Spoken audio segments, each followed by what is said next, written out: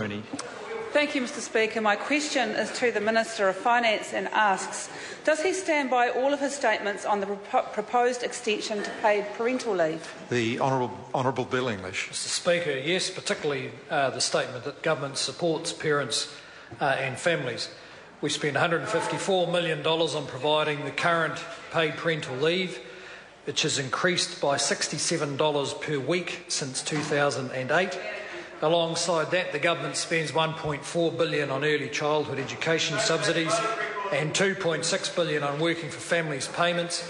We've made sure that despite budgets being tight and despite a recession, we have at least maintained all these payments to families. Sir Moroney. Does he stand by his statement in April that the bill to extend paid parental leave would require an extra $500 million in borrowing over the next 3 to 4 years? The Honourable Bill English. Mr Speaker, yes. Sir Moroney.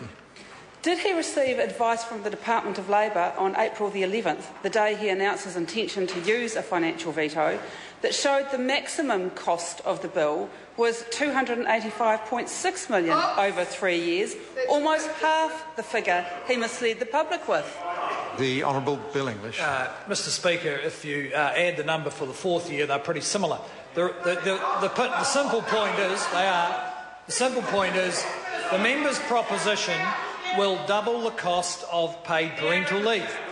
I look forward to the day when the government has those sorts of choices.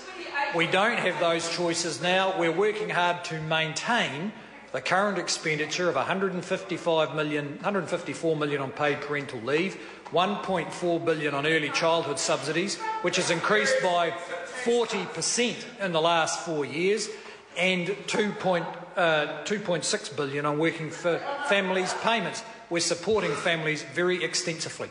Sir Moroney. Point of order. Point of order, Sir Moroney. I seek leave to table a document from the Department of Labour released under the Official Information Act to me, which shows that the maximum cost of the paid parental leave bill over 3 years would be $285.6 million. Leave is sought to table that document. Is there any objection? There is objection. Supplementary? Supplementary question, Sir Moroney.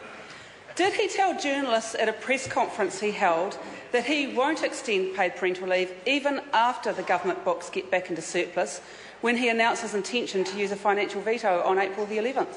The Honourable Bill English. Well, Mr Speaker, it's not a matter of whether I will extend paid parental leave. What I did announce was that in my statutory role as Finance Minister, I'd be vetoing this particular bill because of the high cost of it at this time. Of course, governments have got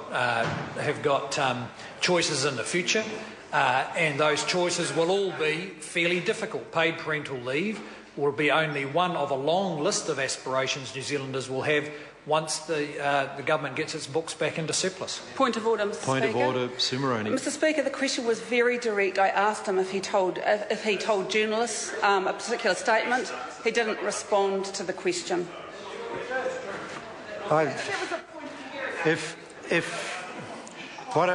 What I'll do, because I cannot recollect exactly the question asked, I'll allow the member to repeat a question, but it had better ask just that. Thank you, Mr Speaker. It does indeed. Moroney. Did he tell journalists at a press conference he held that he won't extend paid parental leave even after the government books get back into surplus when he announced his intention to use a financial veto on April the 11th? Simple question. The Honourable Bill English. Well, Mr Speaker, I can't recall exactly the words that were used, but I'll repeat. But I can tell the member, it's not a matter of me extending paid parental leave. I announced that as Minister of Finance in my statutory capacity, as used many times by previous Ministers of Finance, I would veto that particular piece of legislation. I look forward to the time where the government has the kind of choice that the member is proposing, but right now, with a significant deficit, we don't have that choice, and I'm sure my remarks at the press conference reflected the reality that when we do get to surplus, there are many aspirations New Zealanders will have, of which this is only one, and at the time it may not be the most important. Question number 11, Jami-Lee Ross. Mr Speaker, my question is to the